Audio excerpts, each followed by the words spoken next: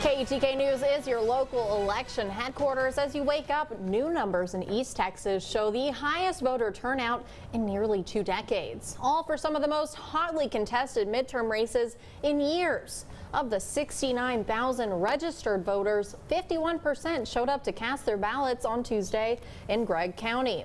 Across East Texas, voter turnout was also at 51% in Harrison and Upshur counties, 52% in Rusk County, and a whopping 57% in Smith and Panola County. This makes it the greatest percentage turnout dating back to the 1998 midterm election, according to the Longview News Journal, an election when Rick Perry went up against John Sharp for lieutenant governor.